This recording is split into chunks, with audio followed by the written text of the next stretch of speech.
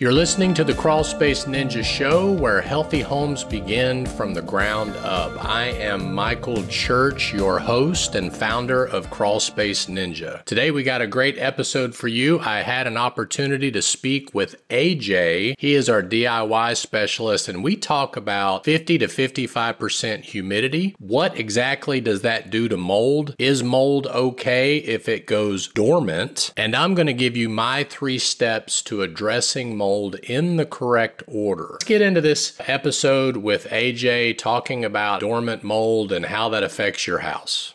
Okay, so I have a Ask a Ninja question for you. This person has a 1927 home with a very low crawl space. It's about 2 feet tall, including the joist. Their concern is the subfloor. The wood's old, there's visible mold on it, and their true questions are if the humidity is kept below 50 to 55%, should they still be concerned about the dormant mold? And then their follow-up question to that is, can spray foam be applied directly over that mold if it's not active? That is a fantastic question. And let me answer the first part. All right. So what does dormant mold mean? Okay. So um mold is everywhere. Let's just put that out there, right? So it's impossible for you to have a mold-free environment unless you had some kind of like clean room or something, like where they make, microchips or something like that, where they can't allow dust and all that kind of stuff in there because there's always something for mold to grow on. So, but dormant mold, in my opinion, is a little misleading. To say something is dormant, you may instantly think, oh, dormant means dead, right? I mean, that may be what some people think, but it doesn't. It means it's alive.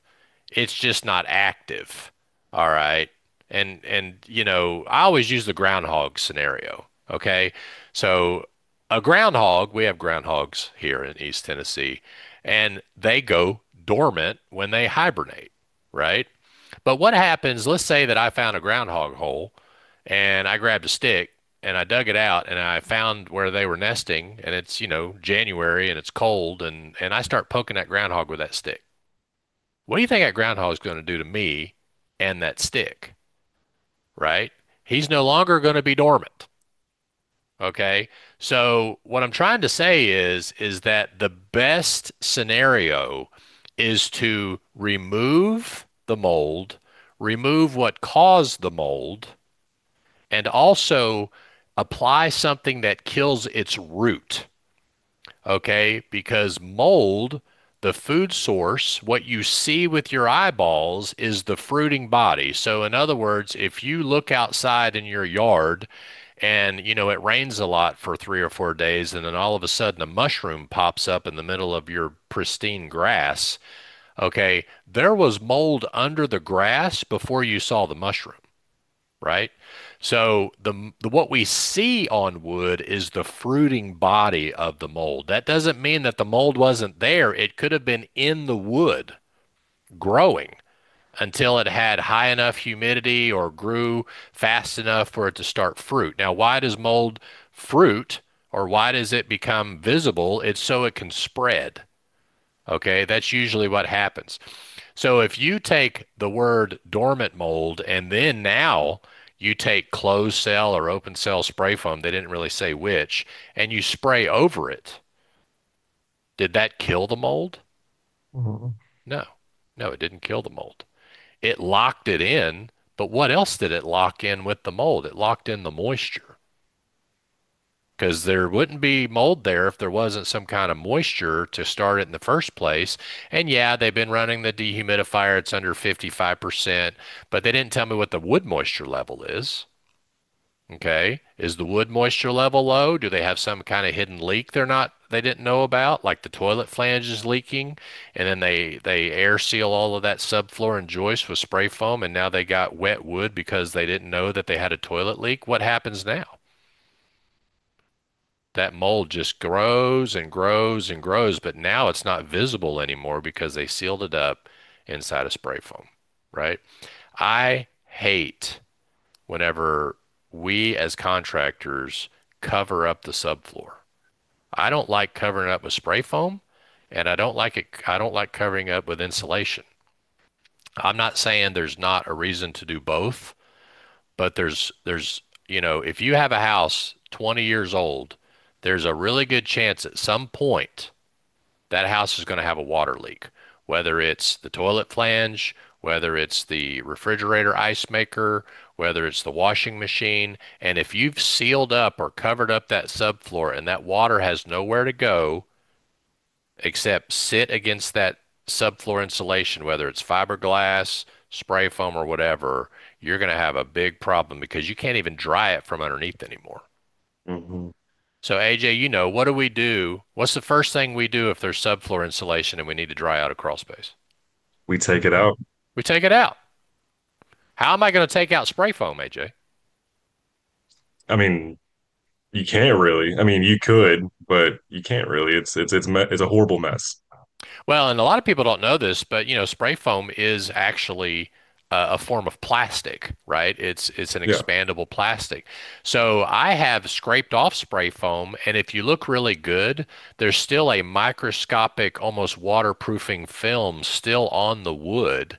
So really, the only way to get it off is not just to knock off the big pieces, but to actually, sand off that adhesive part that's on the wood. So even if you take the spray foam off visibly, you still might be trapping moisture Hmm. because of that. So I'm not a big fan of spray foaming subfloors.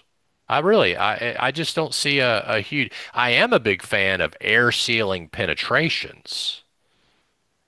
So if someone had to go back to this question, I know it's a low crawl space, but to me, I think you would be better off air sealing all the major penetrations. The other thing too is if you got a 1927 house, it might have like some kind of tongue and groove with gaps in it. So what happens when you spray foam? Where let's say I've been in houses where I could see daylight or I could see the room above. What happens if I spray foam underneath? Where's that spray foam going to go? It's going to rise up into the room above, right? Hmm. So to me, I think, I think minimizing the stack effect by air sealing the big gaps that you can seal in a subfloor and then insulating the walls of the crawl space to create that thermal break at the wall would be a better choice. And even, I mean, if you're in a really cold environment and the soil is super cold and you want to put like some kind of insulation on the soil itself, I wouldn't be against that either. But I would rather do those two places of insulation versus a spray foam of the subfloor. So hopefully that helps them out and keeps them from making a big mistake because once that spray foam goes on, you can't get it off. Oh yeah. A big thing I tell a big thing I tell everyone is you never want to cover wood. You don't. You don't. I mean, they're not in a crawl space. I mean, it's just a naturally wet environment. You know, Oh yeah. I'd rather be able to see it. And, the other advantage of not covering it, which this may seem very dumb, but I've actually had homeowners tell me that they noticed a water leak because they could hear the water drip from the subfloor and hit the plastic. And you don't think about that, but you can actually hear that. Yeah. You can hear it. It's kind of echoey when it happens, especially like a drip drip. I mean, if it's falling 3 or 4 feet, so if I It's had gonna put, make a loud noise. yeah, it's going to make a decent noise. So if I had put insulation up there and trapped the moisture, even with fiberglass or rock wool, which rock wool doesn't really hold moisture, but it still can create some kind of barrier. If I did that and then the water wasn't able to hit that plastic, then I would never know that Hmm. it had a mold or a water problem. So I'm not a big fan. I'm like you. I don't like covering the subfloor. Hopefully, you found that information very, very helpful. And again, thank you so much for watching. Make sure you check out the description of this show. There's all kinds of great information about if you need help, you're a DIYer, you want to do a consultation with myself or AJ. I've also got some really cool DIY guides that are now available if you want to check that out. So I am Michael Church with Crawl Space Ninja.